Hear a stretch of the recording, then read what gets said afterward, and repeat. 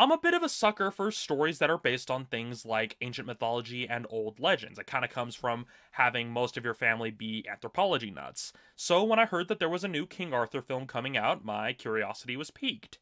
What I didn't realize was that I was walking into a Guy Ritchie film. While I haven't seen many of his films, from what I have seen, he's always been a little hit or miss. He knows how to make good, fast-paced action sequences that carry a unique flavor to them, but his skills in characterization and storytelling, I find them lacking. I will give him this, though. At least his films are passionate.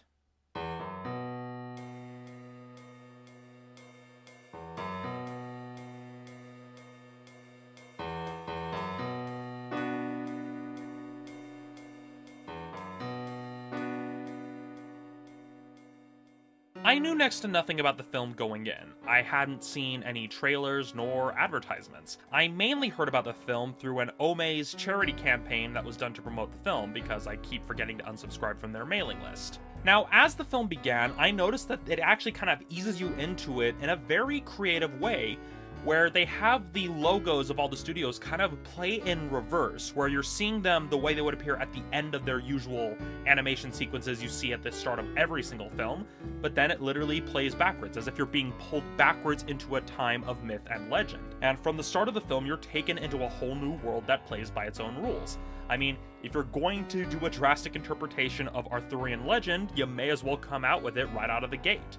However, while the opening prologue is a decently paced and actually intriguing opening, it then decides to hit the fast forward button as you're ripped from a formulaic but entertaining fantasy film into a fast-paced montage opening of a television series. I mean, seriously, with the theme music and the way that the credits are used in the sequence, you'd think you were watching a Netflix series or something. The first time this happened, at the beginning, it made sense. It was forgivable. You had to get the main character from being a child to being an adult so the story could start.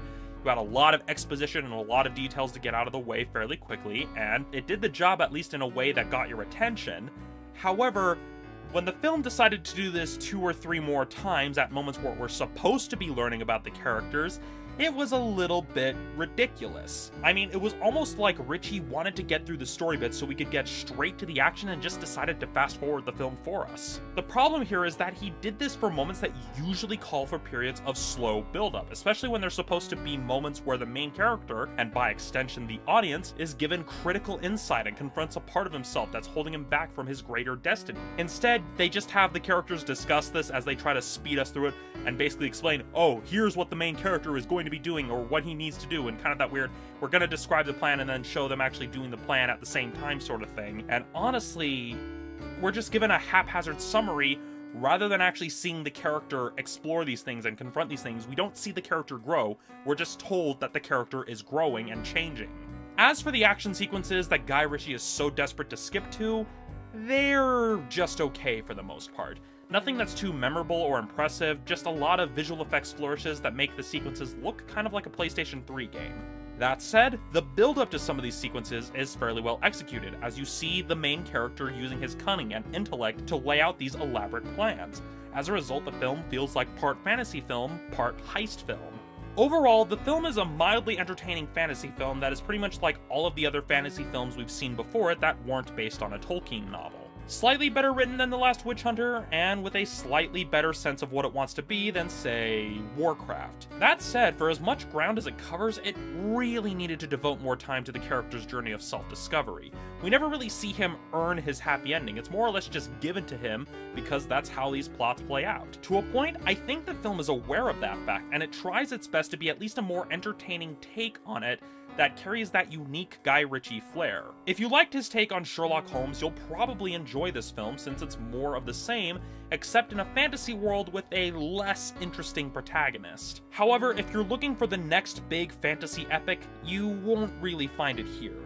It's entertaining and filled with a genuine passion, but its haphazard pace and formulaic execution holds it back from being anything more than just a popcorn film. All of that said, King Arthur, Legend of the Sword, gets a 3.5 out of 5. So that's it for this episode of Romney's Reviews. Thank you for watching. I'll see you all next time.